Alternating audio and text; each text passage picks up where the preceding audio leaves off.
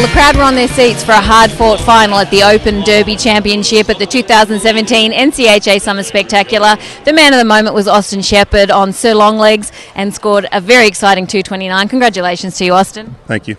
I saw you once the moment you got off your horse, and you looked like you were shaking, like you had adrenaline running through your body. How did it feel tonight? Oh, it feels really good. It's just very exciting to have a run like that in a finals here. Can you describe it? Because the crowd was electric, the horse was electric.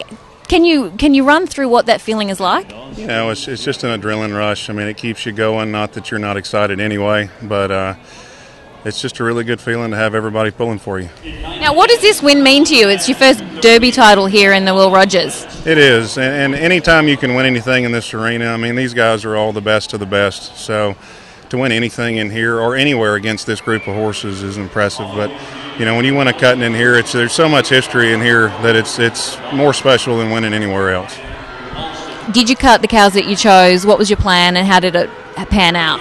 Well, my first cow and my second cow, we went down there to cut, and you know, we went down there to cut them. I had another cow on my first cut I was kind of feeling of that I liked, and it didn't feel that great, so I went with the other one. In my second cut, I went back there to cut that cow, and then, you know, the run was building so strong, I just wanted to be cutting quick as I could without cutting too fast, and I couldn't really find anything when I turned around, and I didn't want to waste too much time, so I just came up top and cut shape on a black cow that I didn't think had been cut. It might have, but I was going to cut it anyway. Oh, it certainly worked out for you. You really came out, and when you say you didn't want to do it too quickly, but you look like a man with a purpose, and you made it all happen as though you knew exactly the way it was going to all turn out.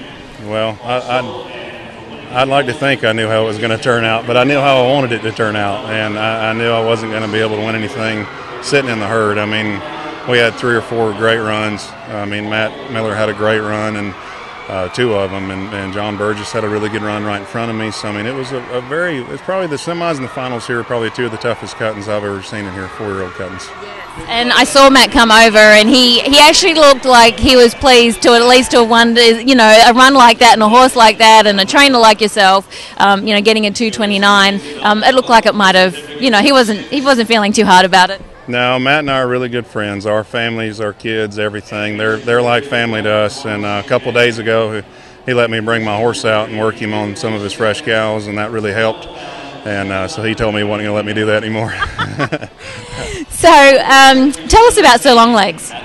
Well, we bought him as a yearling here, and I sent him to Gerald Alexander, who started a lot of our best horses I've had. And I got him as a 3-year-old and trained him, and I was second on him at the Futurity, and made the semis at the Super Stakes, made a few finals and stuff, but this is his first win.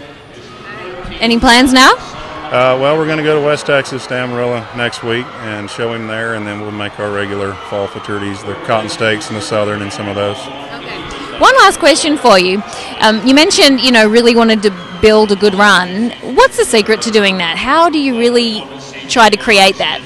Well, you want to be in control, but you want to be aggressive. You don't want to be so aggressive that you kind of scatter the cows, make a mess, scare your horse, whatever.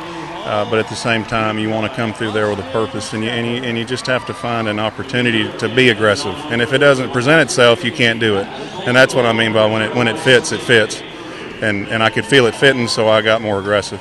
And I said one last question, but I do have one more. Do you think there's any psychological advantage coming out last? You know, the last hole. Obviously, it's pretty tough with the cows, but do you think there's any psychological advantage where you know what everybody else has done? The crowd is kind of always waiting for a winner at the end. Do you think there's anything to that? I would say so, but you know what you have to mark, so that's a good thing. You may not have a whole lot of cows, so that's a bad thing. There's pluses and minuses to it, but you know, it is good that everybody's thinking this is the only horse that can beat the horse that's winning. So I mean that there is a little buzz to it. Well, you certainly made it happen. Congratulations, great run. Thank you very much.